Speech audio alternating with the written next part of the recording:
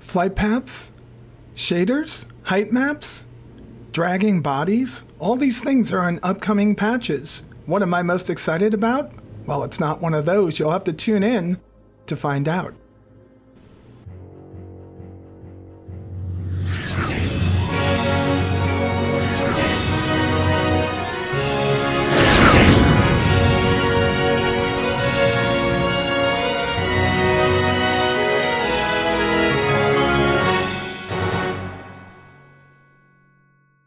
Oh, I think I did a good job on my new intro. It's weird when you do these videos and from time to time you have a hard drive failure. And sometimes the hard drive failure can make your life just miserable. And sometimes it could force you back to the drawing board.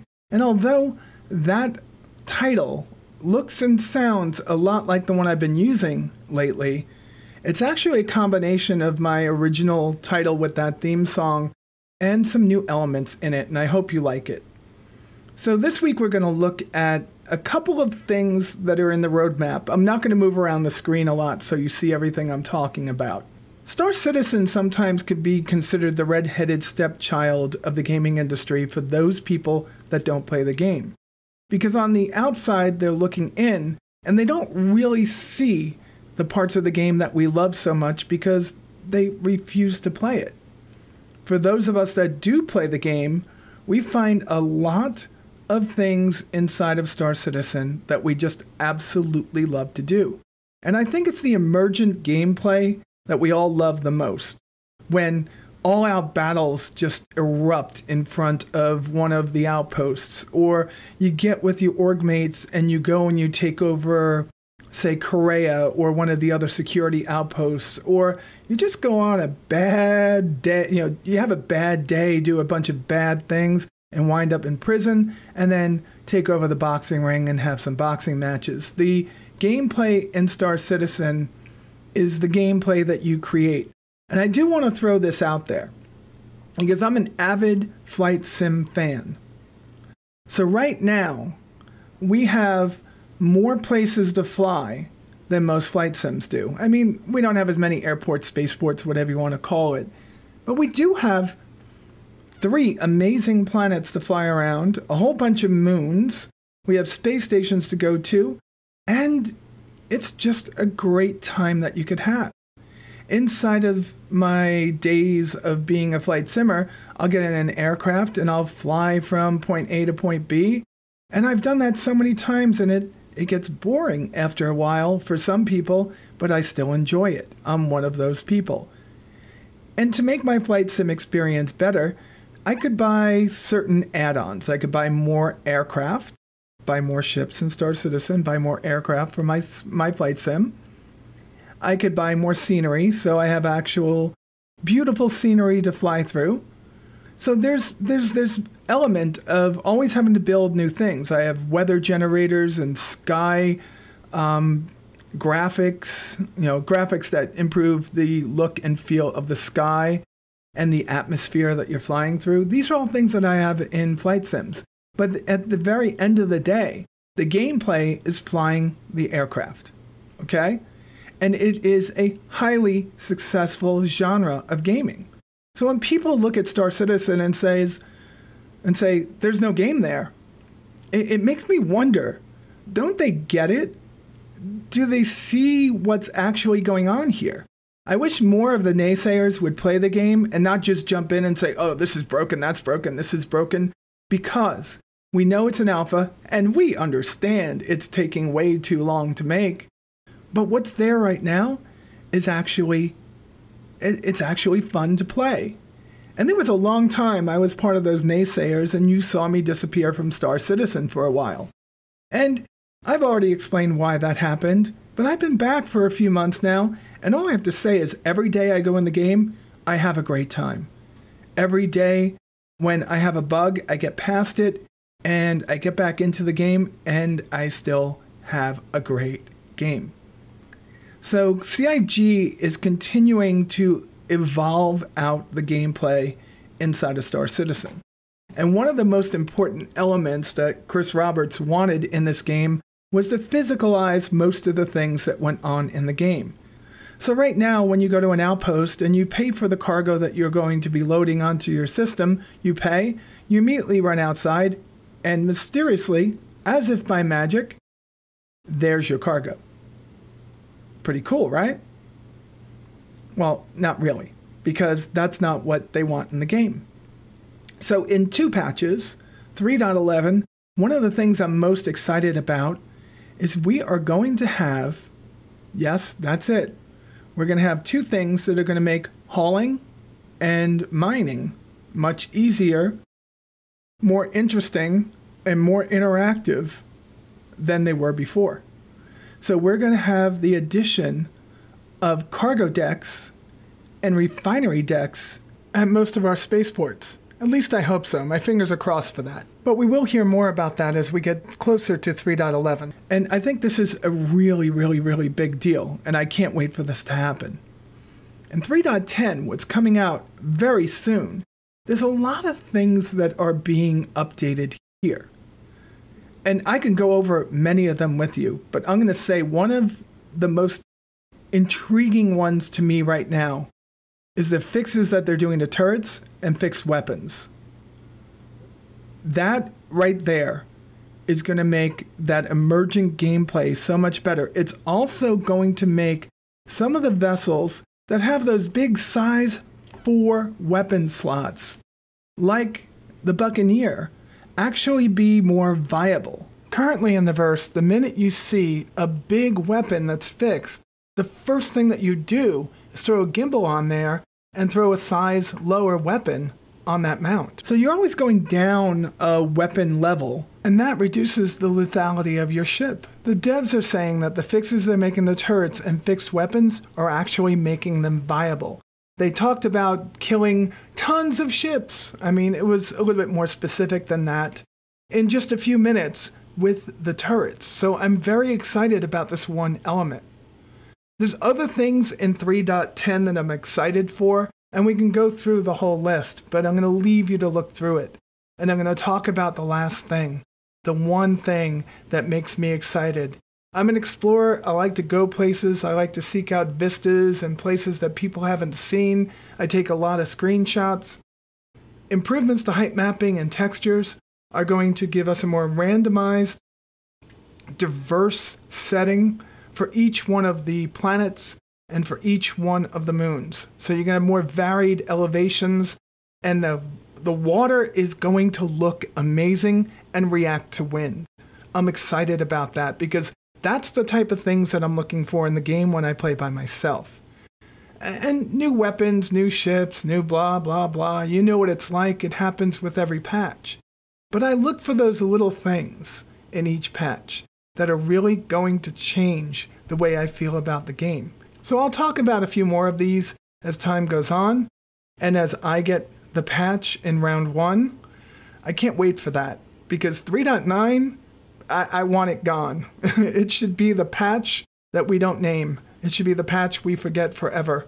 Between 30Ks and missing characters and doubling up ships, I'm done with it. I want to move past it and get into a patch that hopefully CIG can roll out without issues. So Cosmic Cat is my test account. This is the account that I use to see what it will be like for someone starting fresh in the game, with minimal ships and minimal UEC. I started this account with 1 ship, a Pisces, and with about 15K, I believe it is, just from various things that actually came to me over the years, because Cosmic Cat was started way, way, way back in 2013. So it does have an LX on it, but the LX is not viable right now. So I started my way up the ladder by running box missions. I ran enough box missions to take a look and say, all right, maybe I can use that free freelancer that's in my inventory. So everybody has been granted a free freelancer because of all the 30Ks that have been going on. So you get into that freelancer, you start making runs, whether it be scrap between a rest stop and Port Olisar, or if you really want to take risks, like I am right now, running Laranite from Ariel over to Lorville. Now, I'm going to tell you this right now. Trading in the game currently is risky. It's not something I'm telling people to do. It can be very rewarding. With great risk comes great reward, but it could also frustrate you so bad that you want to throw your controller, your mouse, your keyboard, or your computer out the window, whatever it might be. And this is one of the problems with one of the backbones of Star Citizen. Trading is a backbone profession. It is the profession that's going to keep the economy running. And it's the profession that some people are here to do. I have friends like Mover Marcus, who has Colonial Moving. I mean, you remember Colonial Movers if you've been watching any of the Star Citizen videos forever. They are amazing. And right now, trading is about as scary as a rickety old roller coaster, where you know it could fall off the track at some point in the future, but you still want the thrill of doing it. And that shouldn't be what trading is. Trading should really just be, I just need to make some extra money, so let me go out and just trade. And honestly, the job that's actually become the easy job is bounty hunting. And not bounty hunting other players, but bounty hunting NPCs. You can get in your ship, you well equip it, you go out, you're making 2,000 to 2,500 per run, plus a little bit more if you have the call to arms on. But trading is supposed to be the one where you make a lot of money. It takes a little while, there's a little bit of tediousness in it, like running from Hurston to Ariel, and then taking the few minutes that it takes to get from the warp in point to landing, running inside, getting your stuff, getting back to your ship, and going home. So there is this tediousness of it. And then you finally get home, and you gotta get out of your ship, get through the spaceport, get to the railroad, take the train, get to the central business district, and sell your wares. Now, it sounds like a lot, it sounds crazy, but it's fun.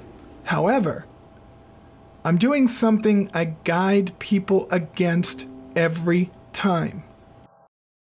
Through the magic of a quick cut, we're landing over here at HDMS Lathan. There's two of these outposts on Ariel. There's Lathan, there's Bezdek. And they both have exactly the same items for sale. There's absolutely no way you're going to know which one has more, which one's selling it for less, because that's what you want to do here. You want to buy it for less, and you want to have a bunch of it to go with you. I'd already done a bunch of runs today. This was earlier this morning. Today is the 17th of June. And I found at one point 23 UEC for Laranite. Now, normally I'd be doing this in my freelancer because I have a rule. My rule is very specific to me because I don't like throwing computer parts out the window when I get frustrated from a 30K that has killed my profit on a run.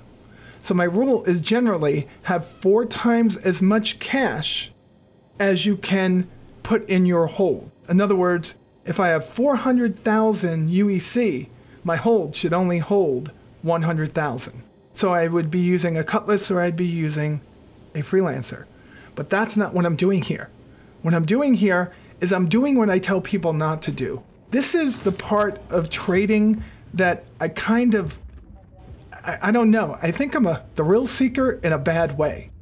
Because a 40K could come at any time, or a 30K could come at any time between now and when we land at Lorville.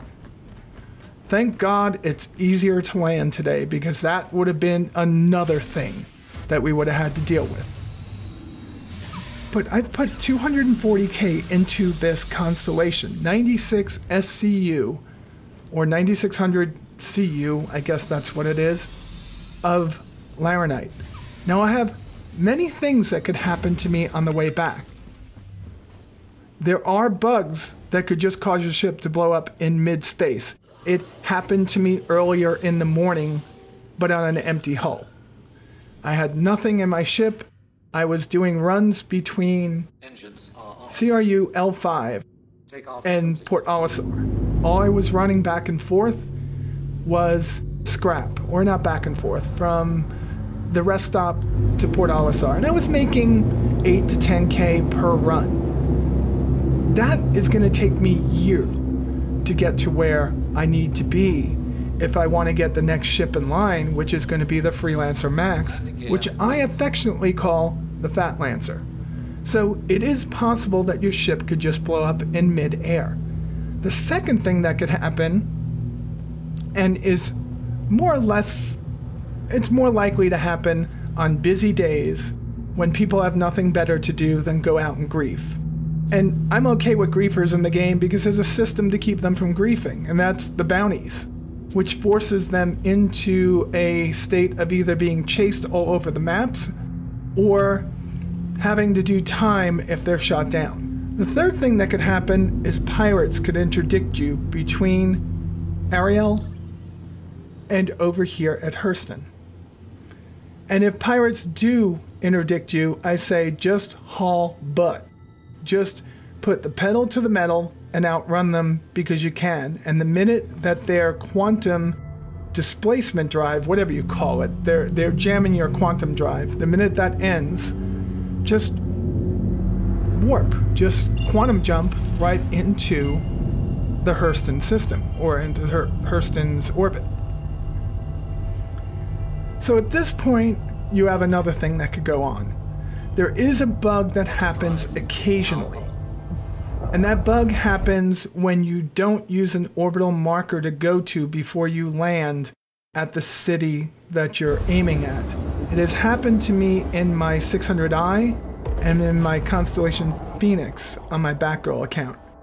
And that is when you jump from orbit straight to either Area 18 or Lorville, it'll put you into an upside down position where you slam into the ground at the very end of your quantum jump and your ship will explode.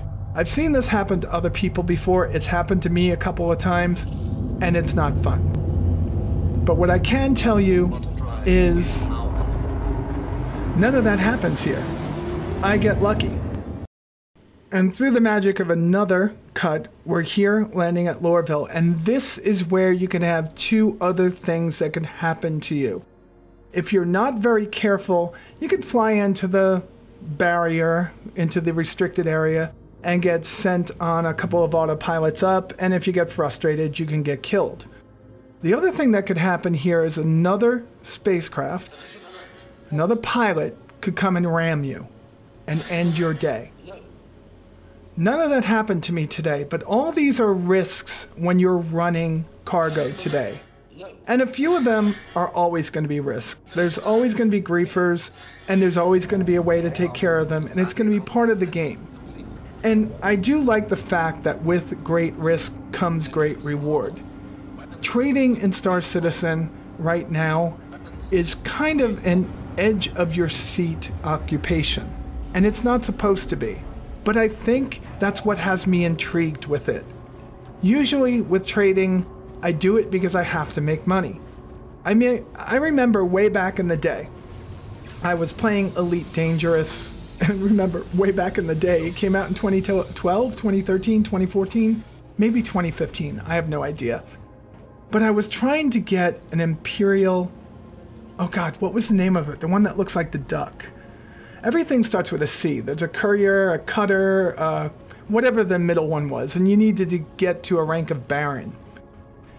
I had to do so much trading, and it just bored the bejesus out of me because in that game, everything is done with menus. When you land, a menu comes up, and you have to work through the menu to sell and buy, to get your missions, whatever it is. It works.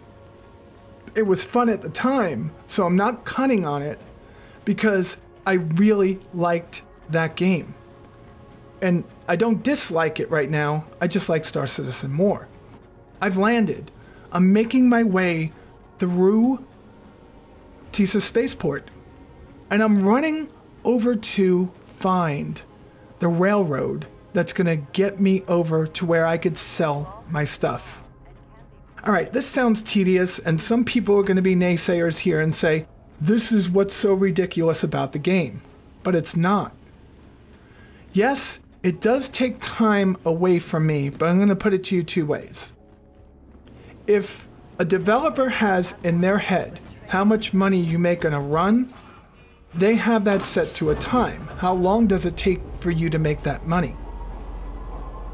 Cut that time down that it takes you to get the flying your ship out, getting your stuff, flying back, landing, and getting to the central business to sell it. Cut that out of it. And the profits that you make from the run will probably be cut down too. Because it's a whole process of trying to make things equal out. The economy is a very, very, very difficult thing for developers to keep going. Because there could be runaway inflation if they don't find a way to pull money out of the system. Which is why LTI breaks the economy so much. But in the long run, I really think it's not going to matter much because we're going to have landing fees and fuel and repair and cargo insurance and upgrade insurance because the LTI only covers the hull. There's going to be so many ways to get money out of it. Now they're forcing us to eat and drink, so they have ways to do it. And I'm sure there will be rent on the habitats that we will be owning. So there's a lot of ways they're going to get it out. But the economy is a very, very special thing. But this is my downtime. This is my time where I've been sitting on the edge of my seat, nervous, sweating at times, white-knuckled on the stick and the throttle, just wondering, is there going to be a 30K? Am I going to get jumped? Is someone going to pad ram me? Am I going to accidentally fly into the side of a building? And I get to the very end. I get here. And I walk up to this gorgeous black onyx area with gold trim and see the gold statues. And, you know, I'm running right now, and I just want to see how much I make. I spent $240,000 on this run. I think it was 9,600 CU, right? Is that what it is? And I get to come back here and find out what my reward is for having my heart rate elevated to 110 to 120 beats per minute sometimes because I was so fearful something was going to go wrong.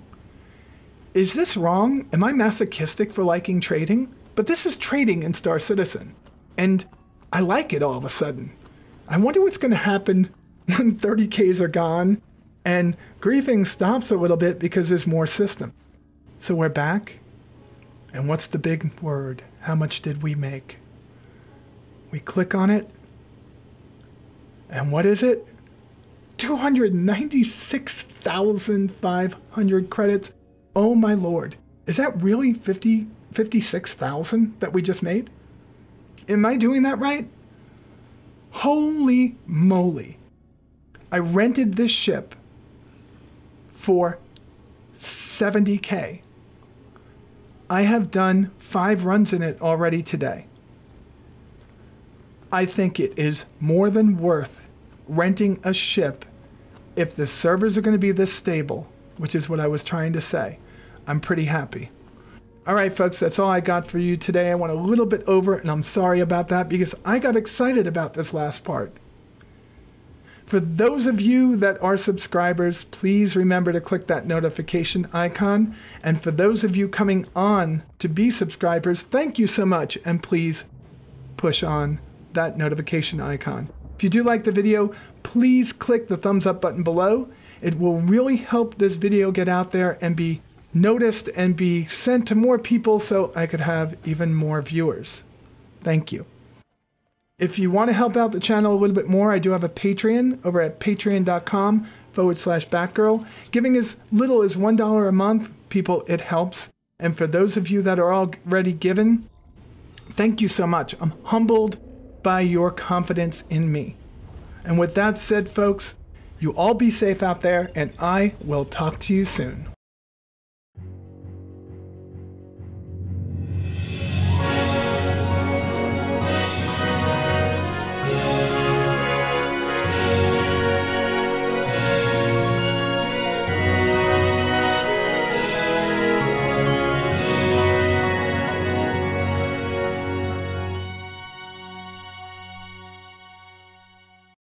Thank you so much for watching my videos.